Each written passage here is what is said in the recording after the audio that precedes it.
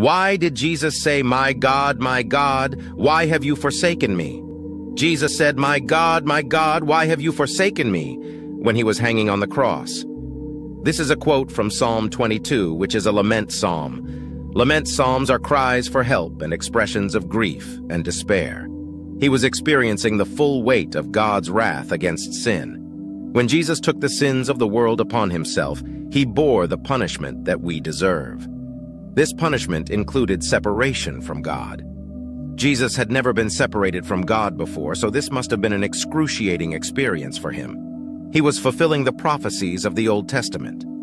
Psalm 22 is a messianic psalm, which means that it prophesies about the coming Messiah.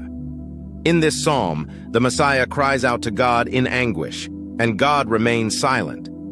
Jesus' words on the cross were a fulfillment of this prophecy. He was showing us what it means to be human. Jesus was fully human, and he experienced the full range of human emotions, including grief, despair, and abandonment. He was showing us that it is okay to cry out to God in our pain, even if we don't feel like he is listening. Jesus' words on the cross are a reminder of the great love that he has for us. He was willing to suffer and die to pay the penalty for our sins. He also showed us that we are not alone in our suffering. He understands our pain, and he is always there for us. It is also important to note that Jesus' words on the cross were not the last words he spoke. His final words were, "It is finished." These words declare that Jesus had accomplished his mission to save the world from sin. He had defeated death and hell,